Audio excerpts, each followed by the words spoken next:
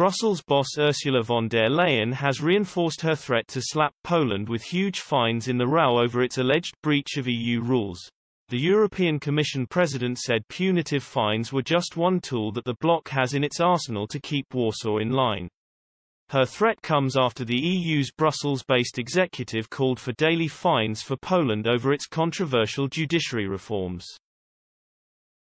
Eurocrats launched a further infringement procedure against Poland after the country failed to abide by a European Court of Justice order to disband a chamber established to punish judges.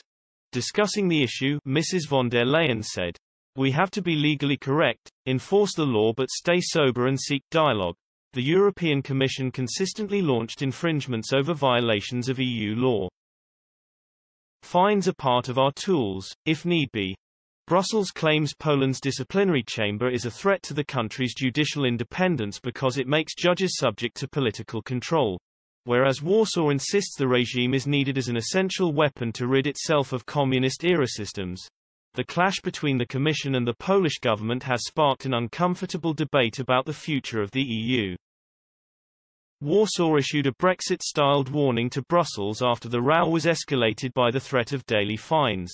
A spokesman for Poland's ruling Nationalist Law and Justice Party said it would have to search for drastic solutions to end the dispute.